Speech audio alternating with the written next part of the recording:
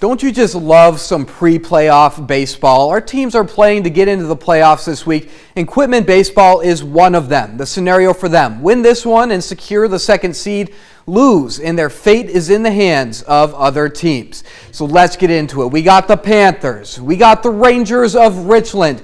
Let's get rolling. Richland has a man on second, and this ball just eats up the shortstop, and Carson Reed will come around third and score to put the Rangers up 1. Now with a man on second, again, he steals, but the errant throw, it sends him home to put Richland up 2-0, but the Panthers will limit the damage. A big part of that was this beautiful diving catch by Braylon Peters to potentially save extra bases.